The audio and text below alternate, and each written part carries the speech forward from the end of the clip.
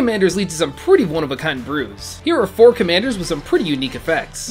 Obeka Brute Chronologist can end the turn so long as the active player allows it. This Ogre Wizard lets you take advantage of delayed end-step triggers by ending your turn in response to the triggers. Cast all the threatens and make tons of temporary tokens, then keep them all for yourself. Joriel Munvoli Recluse creates cat tokens whenever you draw your second card each turn, which is an effect normally seen in Izzet colors. Green cantrips and cycling cards are your best friend as you pump out a cat token army and bat overrun your opponents. Sleeper Agent type cards have been a part of Magic for a while, but Zonxia's Sleeper Agent is, well, a Sleeper Agent commander. The poor unfortunate player who gets stuck with her gets absolutely piled on while everybody else draws cards and drains that player's life points away. Finally, Darien King of Keldor seems like any other token commander, but his ability to create tokens whenever you're dealt damage changes the game drastically. Pack all of your self-damaging effects to win the game by killing yourself.